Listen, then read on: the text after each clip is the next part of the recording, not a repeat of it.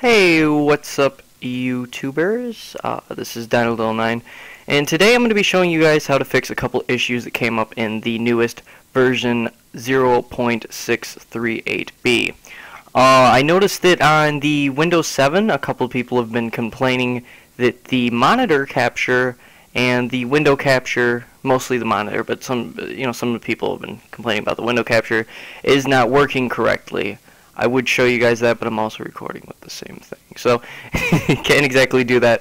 But if you are having this issue, you know what I'm talking about. The reason why I'm not showing my background, because this is just an actual picture that I have up, something I drew, is because the fact is I keep all of my things I'm supposed to do for YouTube, for my game development and all that, and I don't want that to be leaked too early. So, yeah. Organized person by day, chronic masturbator by night. But let's get on with all these issues that we could possibly have. Sorry about having to look into the infinite abyss.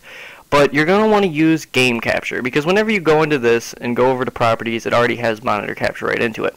There's also no point in using monitor capture with the fact that you can do this with game capture, because game capture usually holds at a steady 30 FPS or higher. Matters what you set it to. I only keep it at 30. But with the monitor capture, I noticed that it was only sticking to 20, yet it's capturing the same exact thing. So, yeah. But that's to fix that issue, and to go on to some other issues that I guess that we could fix is, well, not really issues, but I'm just going to show you how to use OBS. Now, you're going to want to go ahead and pick your language, of course. The starting profile, we're going to get into that a little bit later. Cursor over projector, if that's what you want. Allows you to have your cursor over the projector. Show log window on OBS launch. That's up to you. It tells you a couple different things. Notification, minimize notification area, which is just the, what is it? That area. But anyways, we're going to go over to encoding here. Now, if you're going to be doing streaming or YouTubing, YouTubing, the max bitrate really, the buffer size kind of matters, but you can set it to whatever really you want to do, whatever you think your computer can handle. As you can see, go over to speedtest.net, and they recommend not going over 3,500. I've heard people say that they can't stand 3,500. But for YouTube, it's recording, and you shouldn't come with too many options. Too many, problems. If you are noticing any problems, go ahead and raise it. And if for some reason why raising it doesn't work, because raising it should help, then I guess lower it. And I'll explain these. If you do have a NVIDIA card, I recommend using this. And QuickSync was for some other type of cards. It'll tell you right here. Intel graphics cards, I recommend using that. If they give you the option, it's probably the best. Best, whatever. But the reason why I'm not using that is because I'm not doing any hardcore games right now. Next game I'm getting is Pokemon, so, use CBR I'd keep that enabled, and CBR padding. Use custom buffer size. If you're getting a little encoding error, do that and then set it higher.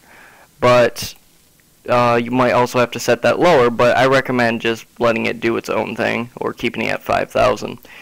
Of course, my key is blanked out for you guys, and, yeah. But that's where you'd put your key in. To get your key, you're going to want to head over to Twitch. What was it? Twitch Broadcasting or something there. You can get your key from there. Just head over to Twitch. Just type in how to get my stream key from Twitch on Google, Bing, whatever you use, and yeah.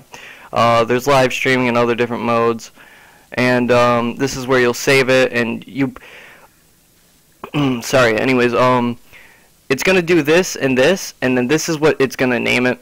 I haven't switched it forever because I like to rename after I do the videos, and literally that's like 3 or 4 months ago, but you're gonna name it right here, and then just go ahead and keep MP4 because that's the format it saves in. Replay buffer files, that's where that's gonna save in at. Minimize network impact. That is for, well, it minimizes that to its best possible by your settings. So if you want to go ahead and put that on, go ahead, but it can also mess a little bit with your what is it, resolution, I guess, how good the graphics are. Automatically save stream files. That's recording at the same time as streaming. Can slow things down. I don't like to do that, especially how Twitch saves your files. Keep recording if live stream stops. That does that. You can delay it. Auto reconnect timeout if it times out for some reason. Videos. Here's my graphics card. I'm getting a new one here soon.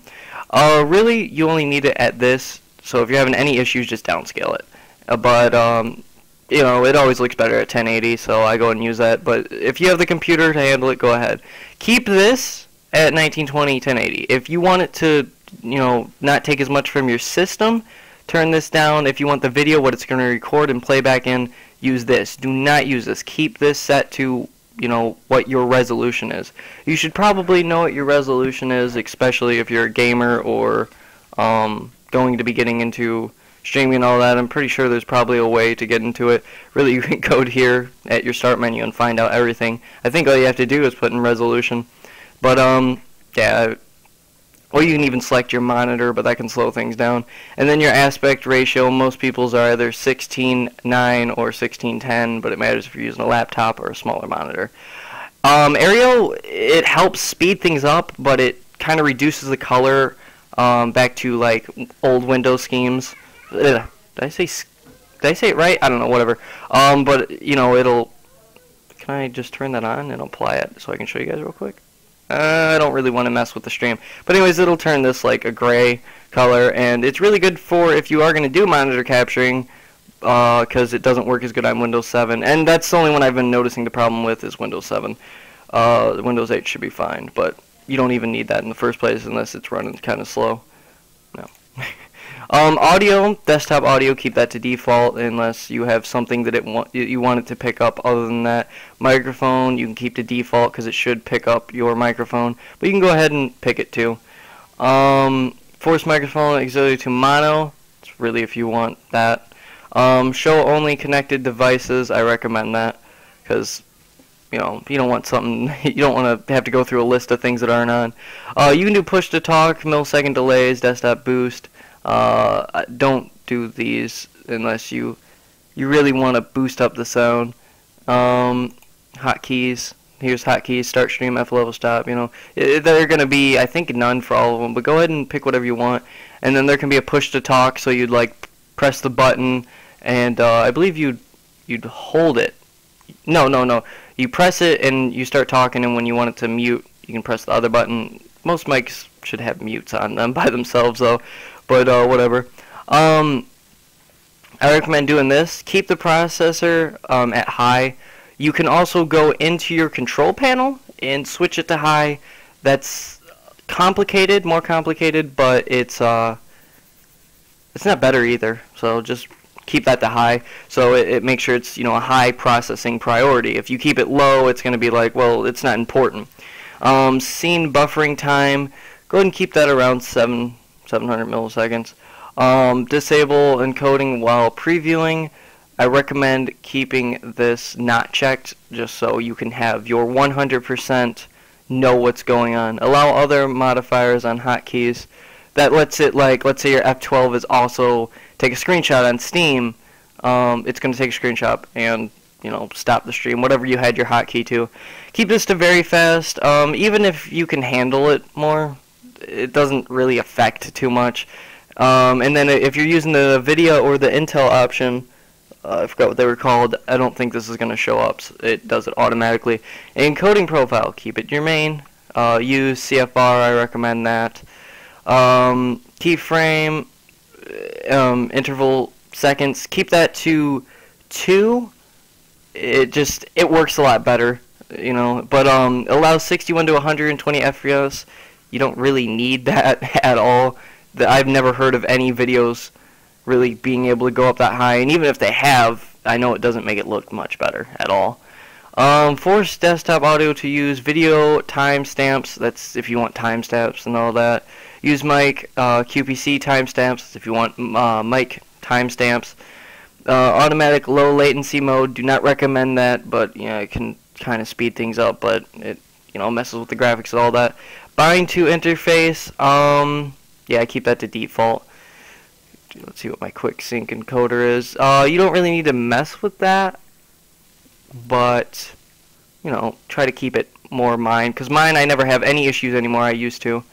And then, you know, you can have your microphone noise gate, testing out your microphone. These are decibels. If you don't know what decibels are, it's, you know, pretty much louder of music. The volume, not, you know, pitch. But you can kind of increase it. What was the human can't handle? I believe that we can handle 120, but maybe 140 is too much. That'll, like, kill us or something. But this doesn't go up that high. But, you know, you can just mess with this if you're not being loud enough or you're too loud.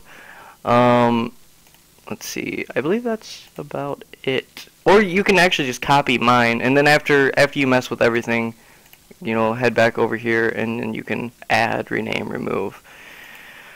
I've been recording for 10 minutes. Hopefully I helped you guys. Like I said, I don't know a whole bunch about recording and streaming, but if you do everything near mine, then it should be perfect. And then if you don't have an elite gaming PC like mine, then just lower pretty much everything that I explained to you to lower, especially the FPS of the graphics. I can record at 60 FPS with no problem, but YouTube, I believe, as of what I heard, it still only does 30 FPS recording. I heard that they might upgrade that, update it, you know, whatever. If they don't, you know, that kind of sucks. They do like more FPS. But 30 FPS doesn't look bad at all. I like a lot of videos on YouTube, and I'm not really looking for detail unless I'm buying the game and playing it myself.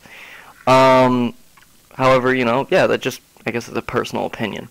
But thanks for watching, guys. That should help you guys with most of your issues or problems with OBS.